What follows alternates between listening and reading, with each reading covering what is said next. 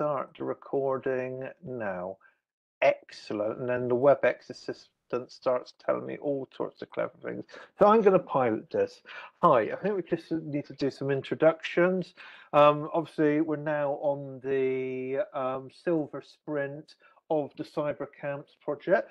We have over 850 girls and young women have joined us, which is fantastic and excellent. Yeah, numbers. We've increased by 200 since before Christmas, which is Quite right too. time. Like those kind of things. Elizabeth is driving at the moment around the North Circular, heading north in London, so is listening. She cannot contribute, and we don't want her to contribute for her own safety and everybody around. So yeah, we'll just do a slide share and introduce Elizabeth. She works for Cisco, and with myself at the Open University, she co-leads this project, and it was her brainchild. We just were the individuals that made it possible. Obviously, I am the token middle-aged white man. Hi, I'm Andrew Smith from the Open University. I've been teaching cyber and Cisco and other technologies for a very long time. And I have the privilege of, by working at the Open University, of being able to help this project actually happen. And then we've got some great individuals. And obviously, Rebecca, would you like to introduce yourself, please? Sure thing, Andrew, and welcome. Let me reiterate what Andrew's already said and say welcome to you all. Good to have you back after Christmas, those of you who are returning, and hello to new people. So yeah, my name's Rebecca Harrop. I have been a networking and network security and now cybersecurity person for a very, very long time also. 20 plus years as an educator, and about in fact more than that. And for my day job, I work at the Open University and at the University of Bedfordshire, predominantly teaching cybersecurity now, but also many of the Cisco and NetAcad and Skills for All courses. There you go. That's Excellent. me. Thank you very much, Rebecca. Nicole's not able to join us tonight. She's based up in Manchester at the University Centre of Manchester. She is a cybersecurity specialist. We have Bryony, who is based in Scotland at Glasgow Clyde College, who can't make it tonight because it's her daughter's birthday, which of course is more important. After all, who wouldn't want to eat all that cake? Elaine, are you able to chip in and say hello? Hi everyone. Yes, I've just got in from work, so I'm a bit windswept, so camera's off. But yes, I teach cybersecurity. I'm a senior lecturer in Cardiff University in Wales.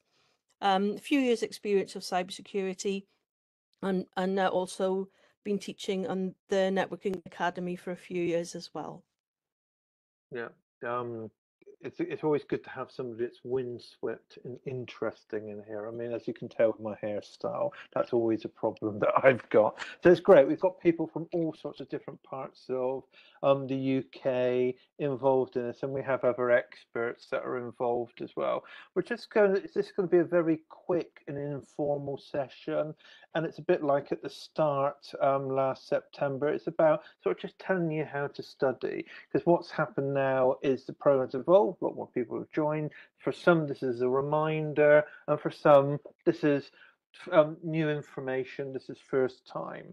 So firstly, we need to talk about how to study. And one of the great things about the way this is designed, it's designed to be totally flexible and designed around you, your own time and your experience. So there is no magic, you must do 100 hours or even 1 hour. It's about what you can fit in according to your life commitments.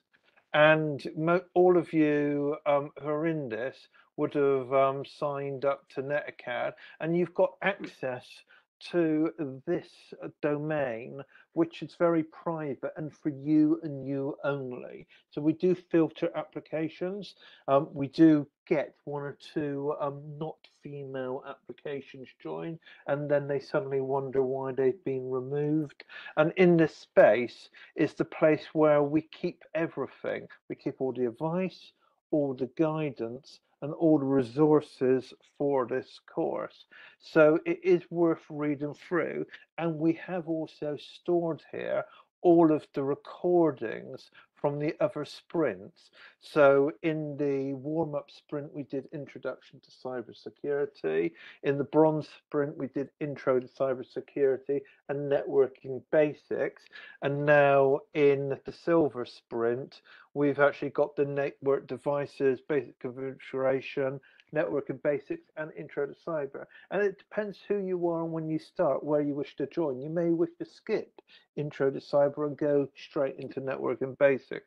And everything is there for you. So basically what we're doing is creating a cumulative, and we're just building up as we go through time. And you can go back and study any of these at any time, but preferably in sequential order, because if you're doing networking devices and basic configuration without doing networking basics, you'll find some of the terms, concepts, and technologies can be very, very confusing. And this is where we also put links to the webinars. We'll put copies of every webinar recording. Some of the sessions will be pre-recorded just because we're all volunteers managing our own time on this. And of course, we'll be taking breaks as well. That is notionally where we think half term is for a lot of people, but we know in the UK, different education areas and different schools and colleges do different half terms. We can't win, so we just pick the one of them and say, well, yeah, that is notionally the best place for us. Also, we have in here a set of support forums where you can come in and ask questions. And myself, Rebecca, Elaine, Elizabeth, and others keep an eye on that. So if you've got a question, we try to answer it typically within 24 hours. We've had a few questions and you can actually look in there as well. And I think the most appropriate thing is we do have safeguarding. So if there is at any time anything happens that makes you feel uncomfortable, you can approach anybody from CyberCamps, any female member of the team, or if that is not right for you, you can email our CyberCamps email address, reach out and share your concerns, and we will act. We are all DBS checked. We have all done safeguarding training. We're all reasonable people. Most of us are parents. We understand. However, if you feel uncomfortable at any time, let somebody know, and we will take action as promptly and as reasonably and as safely and efficiently as we possibly can. So keep an eye on this space. It is constantly updated, it's constantly edited, and we do email you from this part of the platform because this is the space and the place where we manage all the courses and resources for all of you. I've just got to rearrange my screen very slightly, sorry, to go back to slides. Is there anything you'd like to add to that, Rebecca?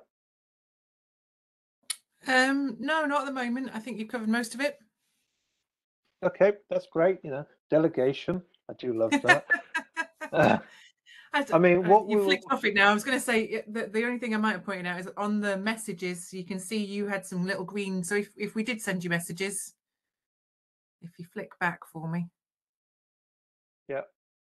Is that where you're looking? See where the little messages, see where the little messages on the left-hand side. So if we sent you any messages, you'd see them there.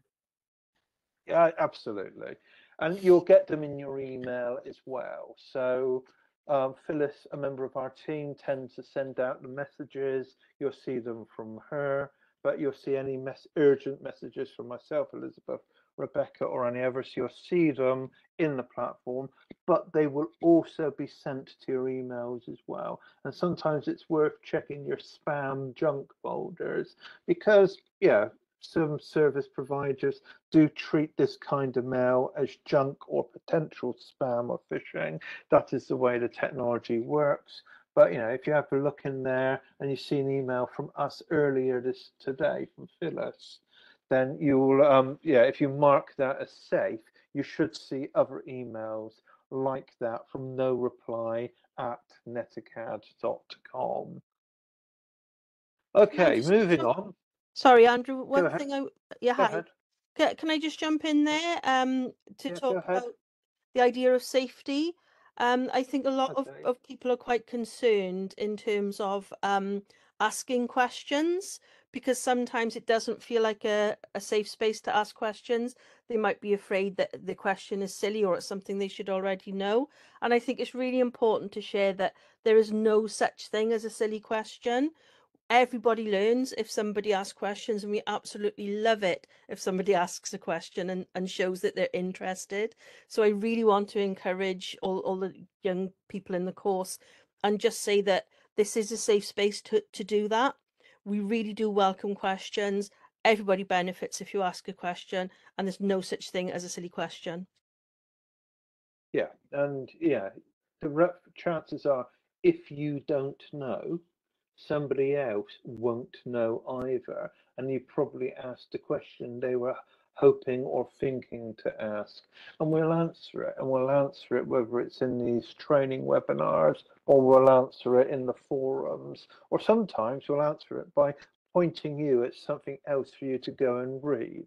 You know, we are all educators, and sometimes we'll answer a question with a question or another task because it will help you learn and help you understand. And we all got here by asking lots of silly questions. I mean, I'm well practiced at that. So I think Elaine makes a very good point.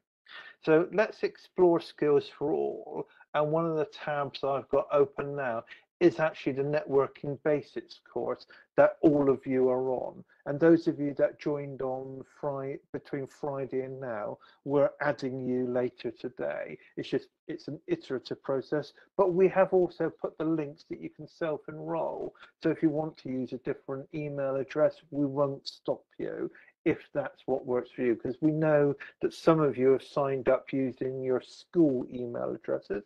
Nothing wrong with that, but school email addresses don't last forever, do they? And if you want to use your personal Gmail, Hotmail, Yahoo Mail, or whatever mail account, you're more than welcome to do that, because you're seeing the link within the privacy of the community where we've already checked that you're eligible to be on this program. So if you sign up more than once, we're not worried about that at all. As long as you've got access, you're able to access, and you're successful, then we are happy.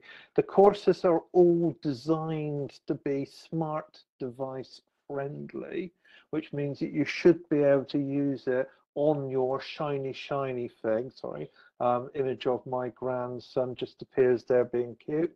But here you just study all the content and you can do all the tests on your smart device. And this is also designed to work on most operating systems and most browsers, which means it should work on Windows, it should work on Mac, it should work on Edge, Chrome and Safari and Firefox. It will also work on Ubuntu Linux distro, if any of you are techie and know what that is. And what it will also give you is an option to download a piece of software called Packet Tracer, which will only work on a desktop operating system, such as your laptop. And that's a very powerful network simulator that you'll see more of in later webinars. What we do commend that you do is consider taking the My Knowledge check and find how much you know or don't know.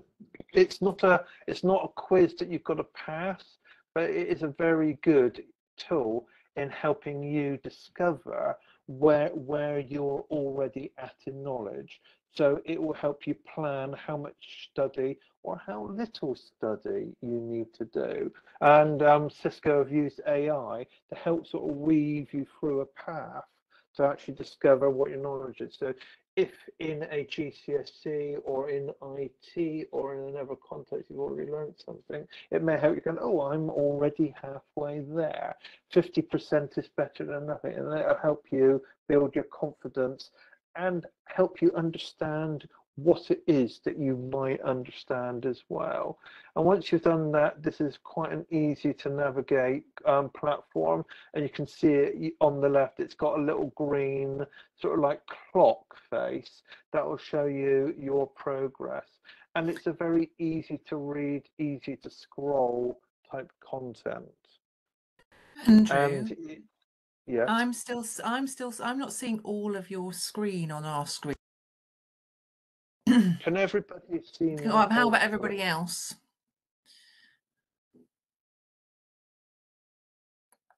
We might be sharing part of your. I'm still looking at some of your slides. I am actually sharing my whole screen, and I'm might just be me sharing then. my new. How about everybody So else? can they all see Can a you all, green? you can see skills for all. That's fine. Then I'll stop worrying. Just me. Okay, that's fine. As long as everybody else is happy and you're suffering from chaos, It's just Rebecca, me. it's just you. But Good. it's all very plain text. It's all very easy to read. And if anybody's got any additional needs or vision impairment or dyslexic, it is screen reader friendly if you know how to use a screen reader, which individuals with those needs typically do. So you can actually get your operating system to read it out to you. And most smart devices and iPhones and such like do that as well. You'll see there is a link to download Packet Tracer, and once you've downloaded it on your desktop, whether it's Windows, Mac, or Linux, Ubuntu, you can actually install that, run that, and do some very interesting cybersecurity and network engineering activities as well. What I do suggest, and why it's quite a useful approach in your studies, is keep a track of where you've reached, especially if you use more than one device. So whilst this resource will become bookmarkable, sometimes if you're using multiple devices, the bookmarks don't track between devices. So if you progress, let's say, for example, to section 4.3.1 and you're looking at Wi-Fi networks, keep a note of that.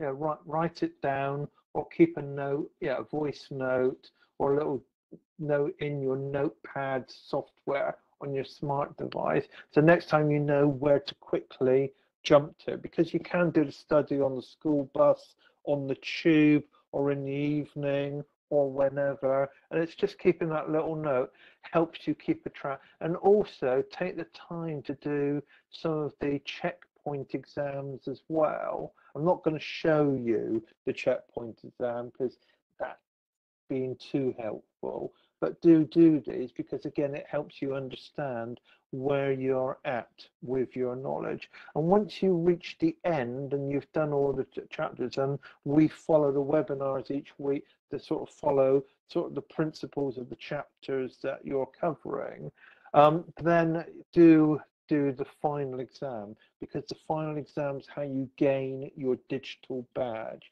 And you've got multiple attempts, so as long as you get 70% on one attempt, then you'll get the digital badge issued to you as part of your studies as well, which is useful for your career. If you're looking to apply to university, you're looking to get a job, you're looking to build out your professional resume, nowadays digital badges are more popular than a certificate of completion, because they are basically lifelong tools that you can actually use as part of a digital portfolio.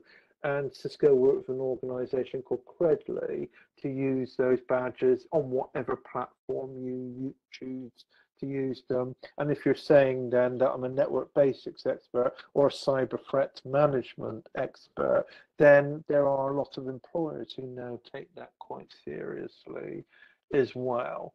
So going back to the slides and moving on, is there anything you would like to add to what I've just been saying, Elaine or Rebecca?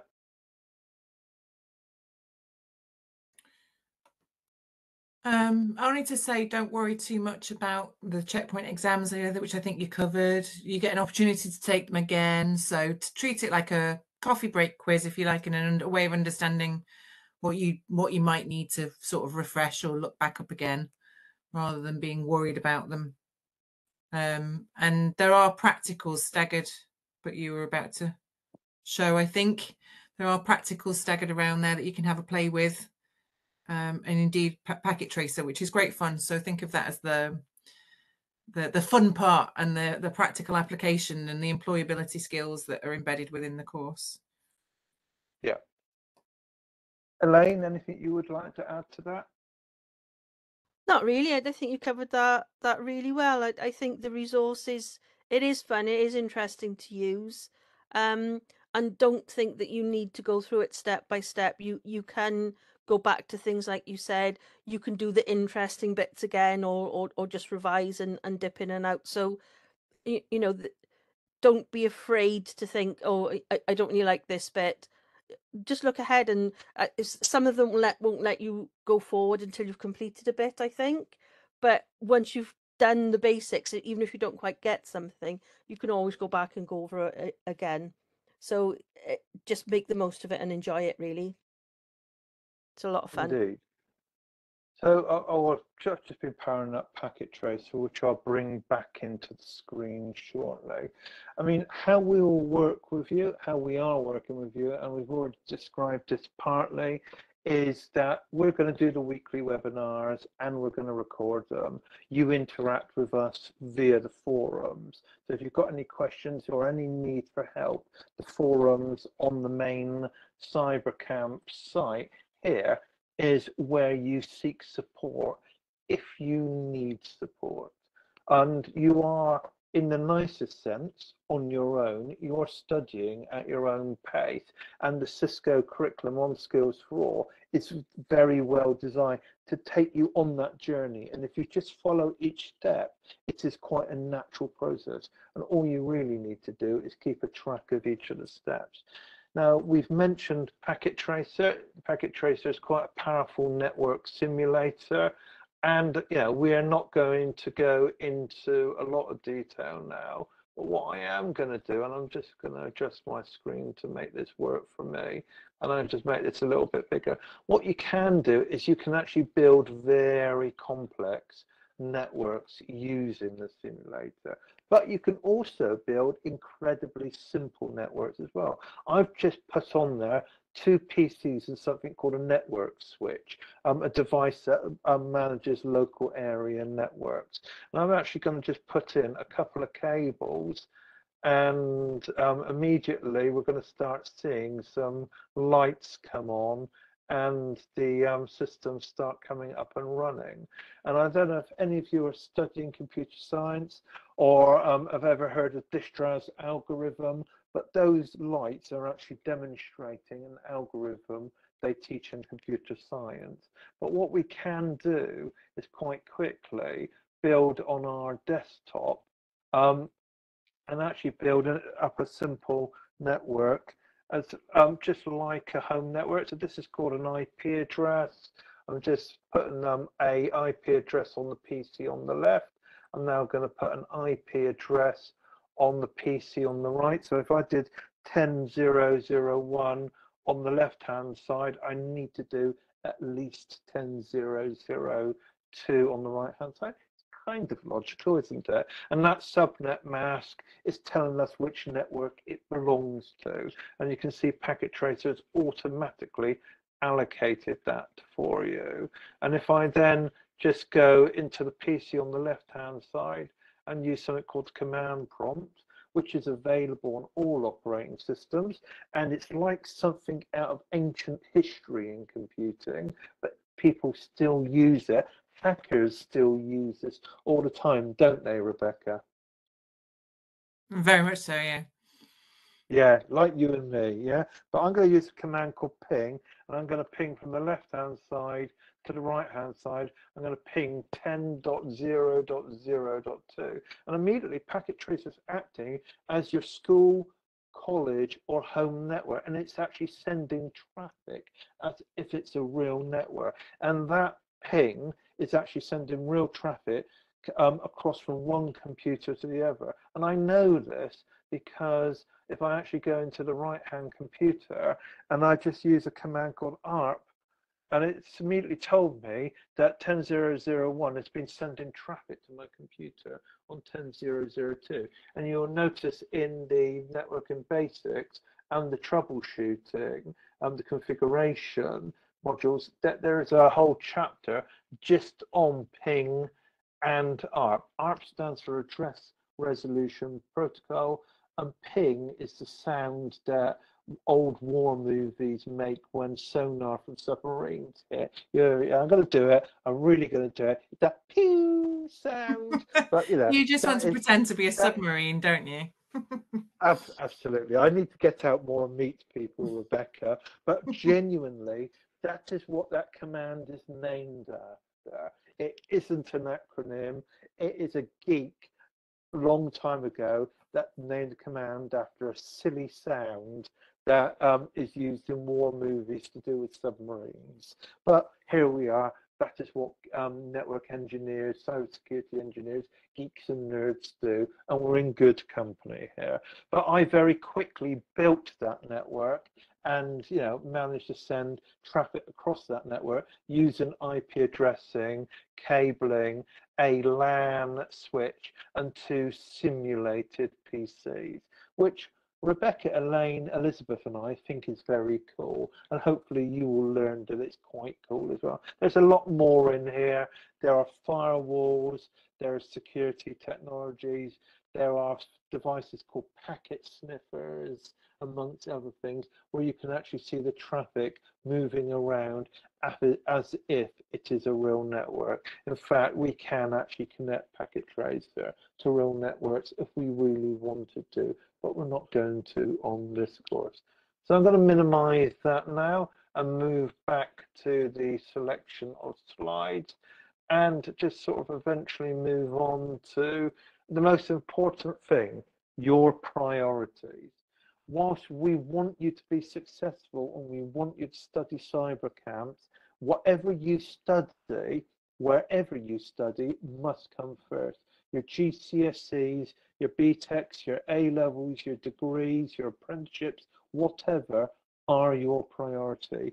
This is additional, but a great additional. We want to encourage you to become cybersecurity experts and cybersecurity aware, but we must implore that if you've got GCSE exams, revisions, mocks or whatever, we don't want to hear from any teachers anywhere them complaining that we are taking up more time than necessary from you.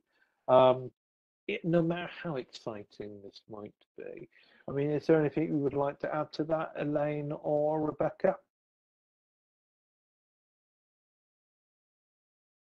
No, I mean, I think that's the sensible thing that you're saying, and I think to reiterate what Elaine said before, if you're falling behind, sometimes just moving forward and just sort of skim reading a little bit perhaps, but also there's reflective questions sometimes throughout the curriculum, which can be a real clue. So what you can do is sort of jump to the reflective questions and think which was the important bits that I was supposed to be getting out of the reading, and then sort of reverse engineer it and read backwards. And sometimes it's better to just keep moving forwards, knowing that you can always go back and pick up something if you're missing it or you've not quite understood it later, rather than sort of getting left behind. But don't let it stress you or worry you above and beyond the rest of the world. It's not supposed to do that. And indeed, you have every chance and every capability to be able to just give it a go at the end and see how you get on. So enjoy it, I think, is the key thing, rather than let it be a stress or a worry, and get what you can out of the course when you can. And the beauty about Packet Tracer indeed is I like it because you're building little worlds and you're playing with things. And maybe at this point you can think of it like a taster of, do I enjoy this? Can I see myself doing this? Is this something that's bringing, that I can foresee myself continuing as a pathway in the future? if you take that from it, then and like Andrew says, don't let let it get in the way of the other stuff that you've got to do, whatever that may be. Yeah, and I would also sort of add, yeah, have fun.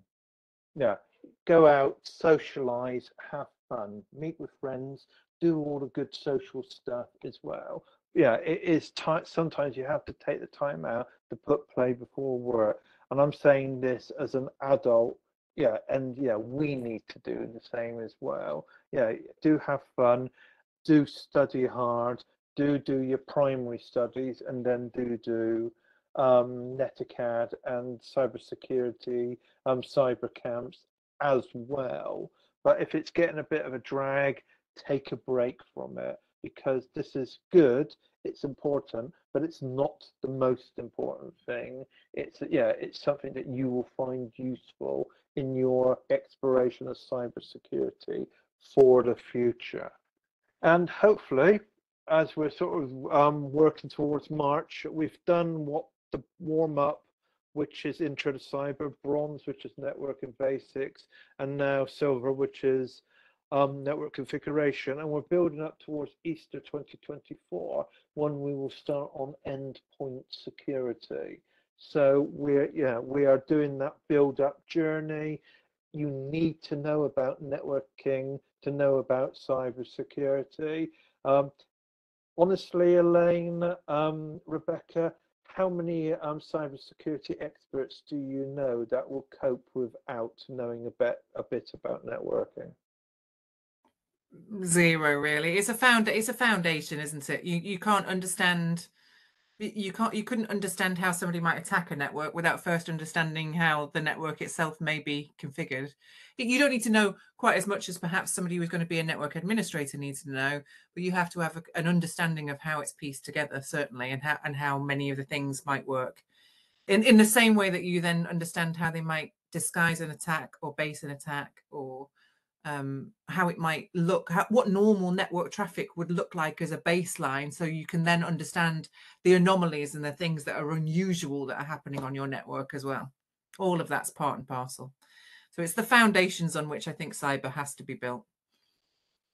Elaine, do you have your own take on that opinion? Yeah, I mean, I would agree with that wholeheartedly. And the difficulty is that even at university, sometimes people don't realize how important or how relevant networking is until they become reasonably good at cybersecurity. So there's a lot of the basics around cybersecurity that you don't really need to know, but to be good at cybersecurity, you have to know it. And the way I kind of get students to take it seriously in the early days is, and you know, I can back this up with lots of examples. Students who have graduated with a degree in computing or cybersecurity, who go for a cybersecurity job, they are 99% likely to be asked a question about networking at interview. So that's how important it is to employers. So you know that's how I get them on the first day when you start to look at networking. You need to know it. You will be asked these kinds of questions at interview. There's this little technology out there. It's called the internet. And where do most cybercrime and attacks come from? Let's think about it. Oh, yes, the internet. So what do you need to know networking? Yes. I mean, you could become a coding expert, you could become a database expert, you could become a cybersecurity operations expert or information systems security compliance expert, and many other types of expert. But at the base of it, there's this thing called the internet that we're all connected on, where most of your troubles come from. Did I say that? Yes, most of the problems in the world of cybersecurity are first propagated by the thing called the internet. Nobody now goes around with a floppy disk with a virus on it, do they, Rebecca and Elaine? I don't know. Don't underestimate the internal attacker there, Andrew. Well, first, how are you going to get a floppy disk? But not on a floppy disk. If they're on a it? floppy disk, we might be fairly okay. Yeah. Well, But yeah, it's USB sticks and those kind of attacks still happen, but it is more likely most likely. And if you actually look at cyber threats, yeah, they're analysing internet attacks by the millions, every day across the internet. So yeah, old school approaches haven't gone. They're just lot less likely. And that's because of the way people now use the technology, and of course it's high reach, lower cost for the cyber criminals to do it that way. Yeah. So at this stage, thank you all very much. Thank you, Rebecca. Thank you, Elaine.